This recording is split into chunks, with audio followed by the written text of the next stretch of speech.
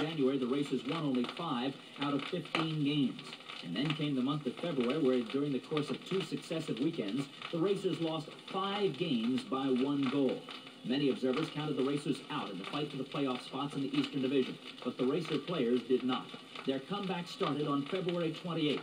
Down by the count of 2-0 in the first period of New England, Kim Clackson, the racer's tough man, took on Nick Fiteau in a fight that was not only to climax a Clackson win in the fight, but turned the game around. Face-off control by Stapleton.